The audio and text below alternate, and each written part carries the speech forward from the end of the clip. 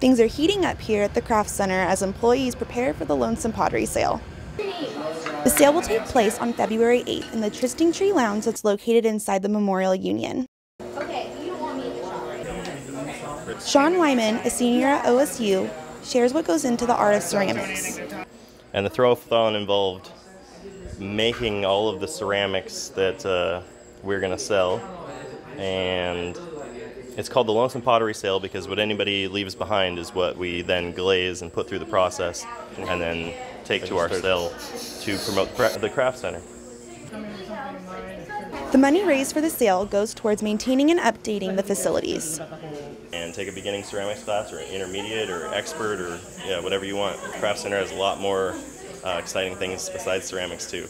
So anybody that's interested in arts and crafts, this is the place to be in Corvallis. This has been Ashley Thielert reporting for the Beaver News.